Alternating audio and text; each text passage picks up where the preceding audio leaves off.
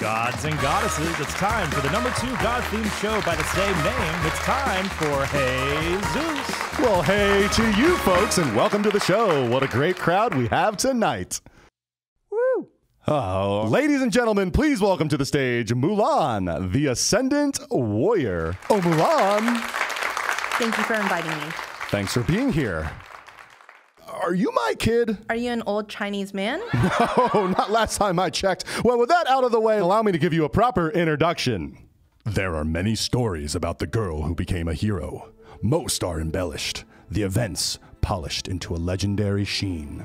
Who is Hua Mulan? Hua. Hua? Hua Mulan.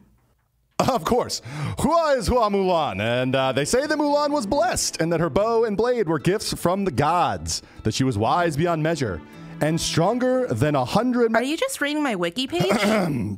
But every story, no matter how outlandish, has a grain of truth to it. Is he just going to monologue China was this? invaded, and a man from every family was called to serve in the army. Mulan's father was old, and her brother was only child. She went to war in the place, disguised as a man, with no one the wiser. Her father turned her away. Wait, are you not a god? Does that matter? I mean, SMITE and the battleground of the gods, it seems relevant. Oh, did your wiki not show you that I'm not the first non-god? Name one. King Arthur. Name three more. Merlin, Guan Yu, Achilles.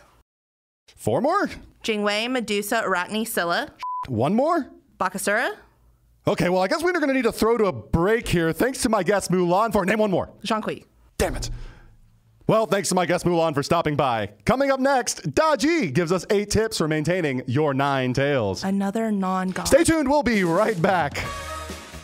I think that went okay. You're embarrassing me.